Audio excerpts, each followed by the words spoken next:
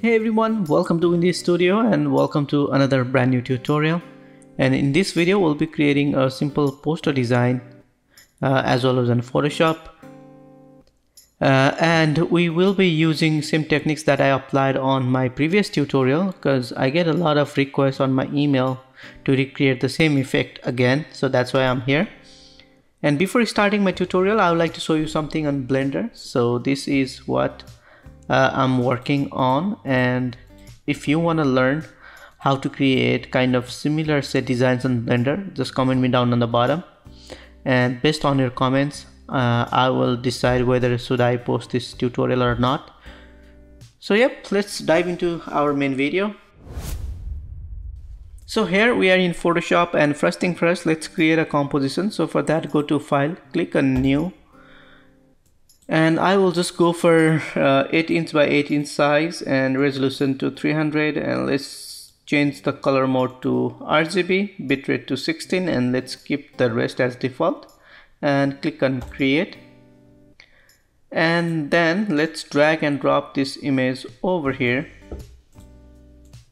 and right after that let's convert it as a smart object.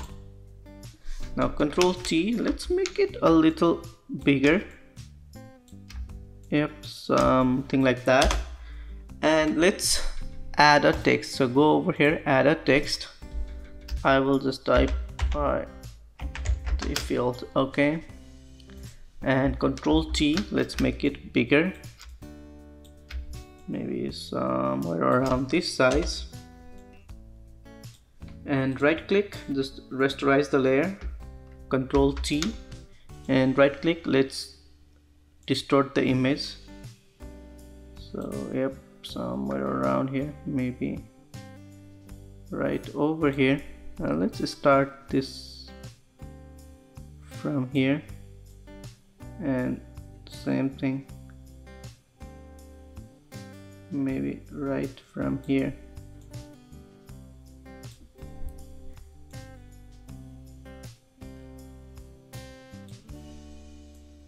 And let's bring this on the bottom, and let's create a new layer and go to the brush, and let's add some shadows. So for that, let's change the color to a kind of little darker color, and Control T, let's squeeze it, and let's keep it right over here. Alright, and let's drop down the opacity just a little touch, maybe something like that. Alright, now let's add another text. So go over here,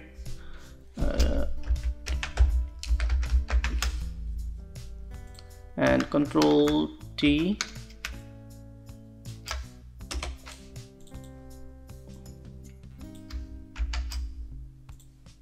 somewhere over here, and let's change the color to kind of similar gray tone. Yep, something like that. And let's add a shape right over here, Control T, maybe right over here, and let's change the color to kind of similar, and let's make another shape right over here, and Alt and drag, let's make a copy, and let's keep one right over here. Alright, now let's add some text on the top, maybe around here, and let's add one more text on the bottom. Alt and drag,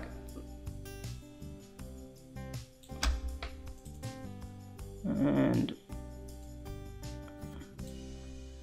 maybe just these two lines, and let's select all those, and let's move it a little up, maybe right over here.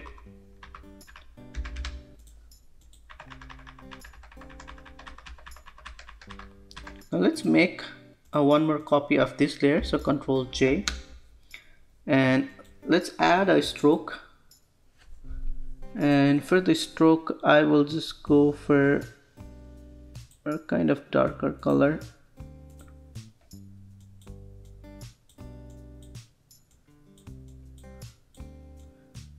Or maybe something like that. And now let's make it a little bigger. Control T. Yep, right, something like that. Now let's add a color balance. So go over here, add a color balance. Right click, let's create a clipping mask. And I want to increase the red, so let's increase the red way high. And let's go right more toward magenta.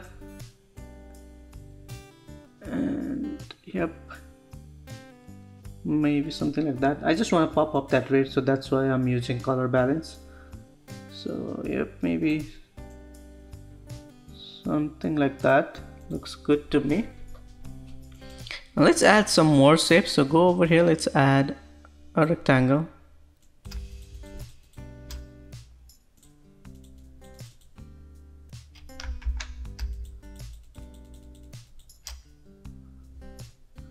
Now let's drop down the opacity.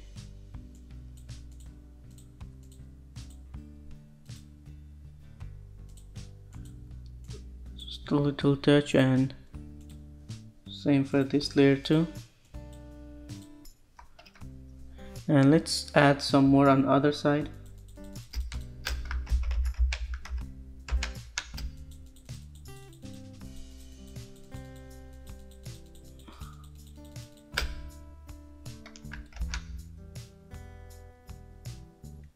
And let's drop down the opacity